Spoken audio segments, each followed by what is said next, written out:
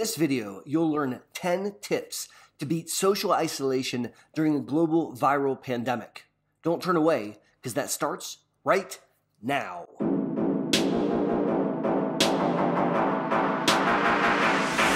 Hey! Howdy! Thanks for learning about MS with me, Aaron Boster. I'm the founder of the Boster Center for Multiple Sclerosis, where we care for families impacted by MS from around the globe. Today, I would like to discuss a paradox of sorts. I'm making this video in late December 2020, during a global viral pandemic. It's really bad, and we now have vaccines that are just becoming available to frontline workers, and we're all very hopeful that maybe in the next 6 months, we will have an opportunity to be vaccinated ourselves. In the interim, it's still really scary and people are still dying. We have been counseled to stay away, to socially isolate, to self-quarantine, to avoid even small gatherings with family, which makes social isolation imposed, which isolates us from our communities and our families and many of the tools that we've taught ourselves over the years to combat depression and anxiety, to live our best lives despite being impacted by chronic conditions, have been essentially taken away from us as the gym closes and the church doesn't have opportunities to attend in person, and you can't attend school and you're working from home. And pretty soon you may find yourself in a really unpleasant emotional spot. That's what I want to talk about in this video. How do you combat social isolation during a global viral pandemic? Let's jump in. If there's one phrase to help us get through this trying time, it's paradigm shift. Paradigm shifting is something that I've discussed on this channel before. It's the idea that we identify a goal and we want to achieve that goal, but we can't do it the way that we used to because something's made it too hard. And so we have to find a different way. I'll use an example very common in the setting of multiple sclerosis. A lot of guys learn to mow their lawn when they're 11 or 12 from their dads. And they mow their lawn exactly as they were taught as a preteen. They wake up Saturday, they go about their day, they wait until the sun is fully up in the middle of the day, they go out at high noon, and they mow the entire lawn. And then they come inside and take a shower. Well, in the setting of MS, that can become near impossible because heat sensitivity and motor fatigue can make it so halfway through the lawn you can't walk anymore. And that presents a major problem for a lot of guys that want to get their lawn mowed on the weekends. So we introduced the concept of paradigm shifting.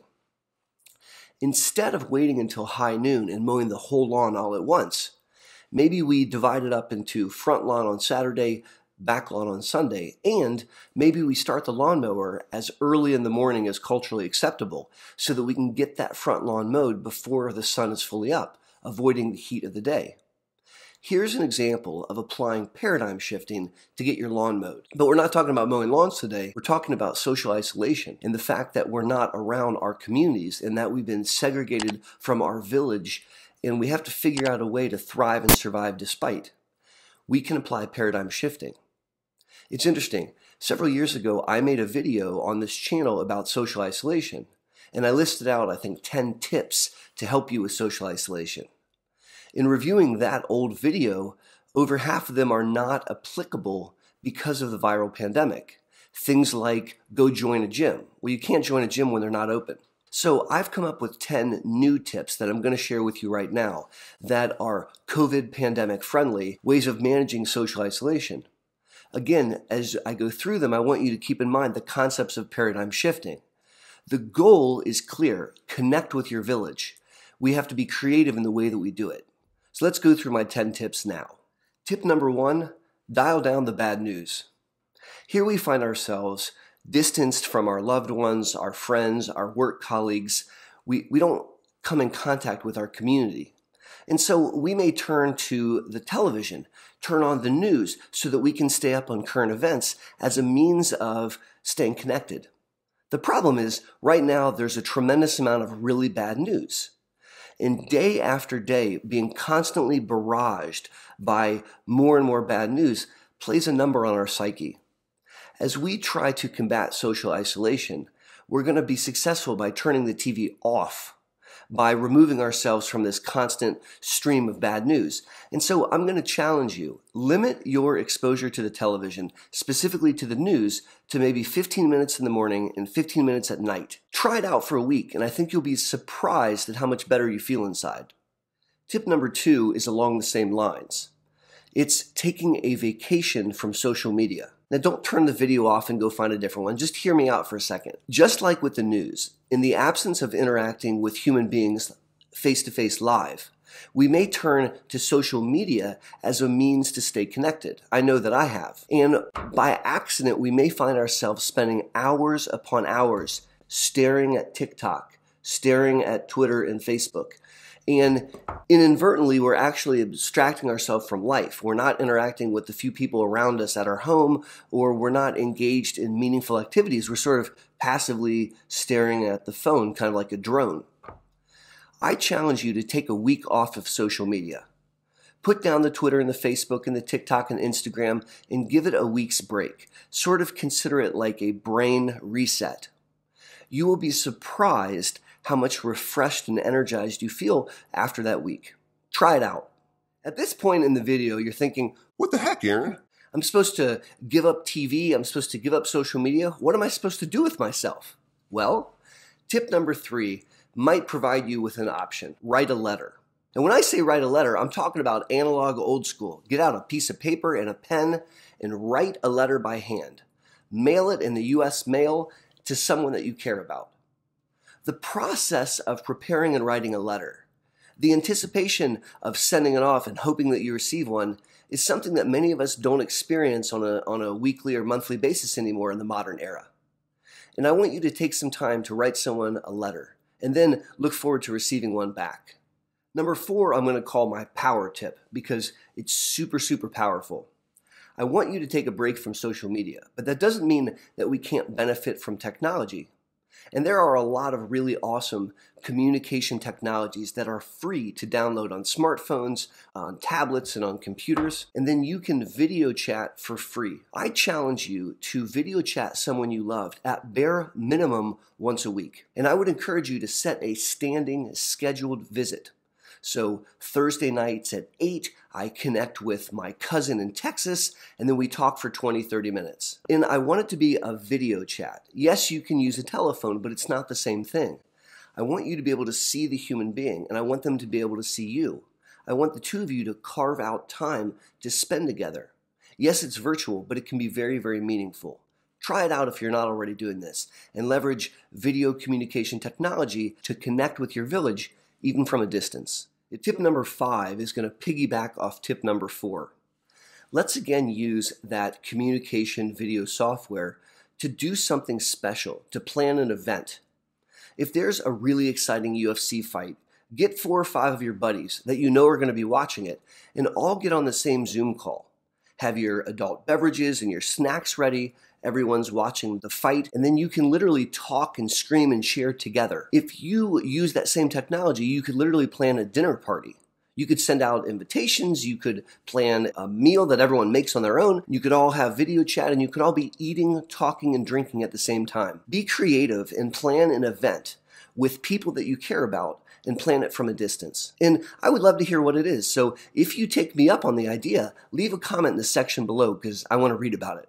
Tip number 6 is to get outside. Sometimes because of this global viral pandemic and the need to stay away from other people, we sort of assume that means that we need to stay indoors, or psychologically we think that we have to stay indoors, and we don't.